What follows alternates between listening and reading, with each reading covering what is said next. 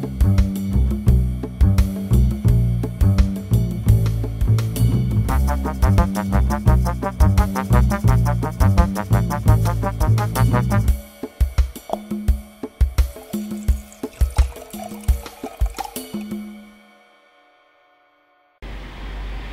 to Wine Vault TV, New Zealand's most... I'm going to slow it down actually for Pete.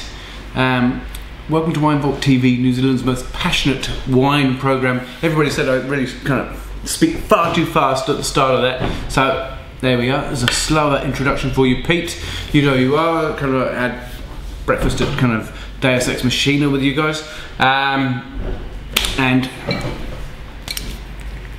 yeah, the sound of romance. That's what it is.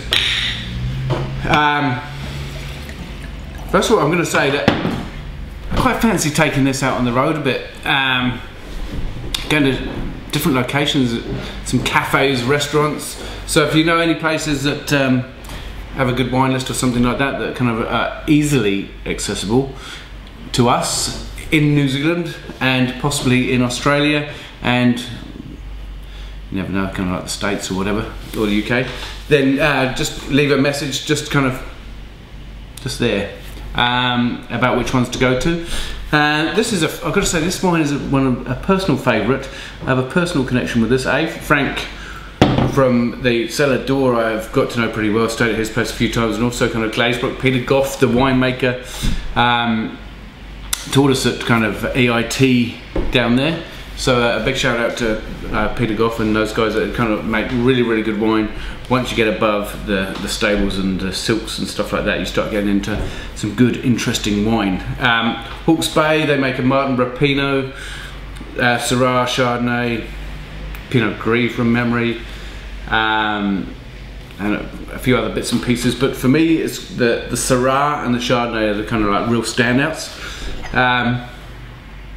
As you can see, it's a very deep kind of plum / crimson kind of colour. It's almost got a minty, herbal kind of minty, plummy kind of nose. That's the way I would... You almost get a bit of this real deep concentrated blackberry, raspberry, strawberry kind of just curled over or smothered with a bit of rosemary and a bit of mint, and then you get a kind of dustiness on it as well. It's got a very attractive nose.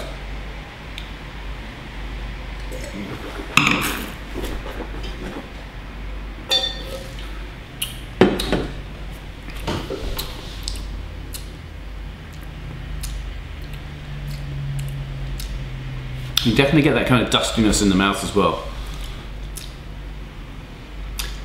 Falls a bit short. I've got to be honest. It falls a bit short.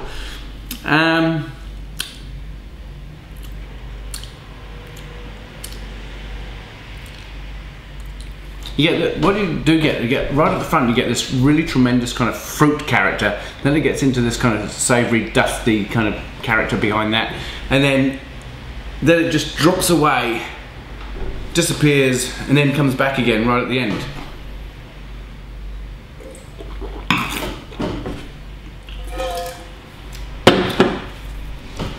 There we go, I get that fruit, fairly big mid palate, then just disappears. And that's just starting to come back there. You know, Hawke's Bay Syrah, I mean, it's kicking ass out there right now. I think that this is probably between Waiheke and kind of Hawke's Bay. I think they're the places to be growing Syrah right now. They're really on the kind of cutting edge of kind of. They're not world class just yet, but they're getting there. 86 points as a score. I thought this wine was going to deliver kind of like 90 points to me. It has done in the past, previous vintages, but this is 07, which was an exceptional year throughout the whole of the Hawke's Bay, so I kind of really kind of thought it would kind of bring more to the table than what it has. So slightly disappointed and underwhelmed, but 86 points is still a bloody good score. So also I've got to say thank you very much to Gary V for kind of asking me to contribute to the Corked website. And kind of enjoying doing that, and hopefully kind of like going to set up a little Australian wine tour at some stage, go across, just jump the ditch and get straight into kind of touring around Aussie, seeing what they've got to offer, because we just don't sell that much here right now in New Zealand. So hopefully it can bring and deliver some pretty good wines. Adios amigos.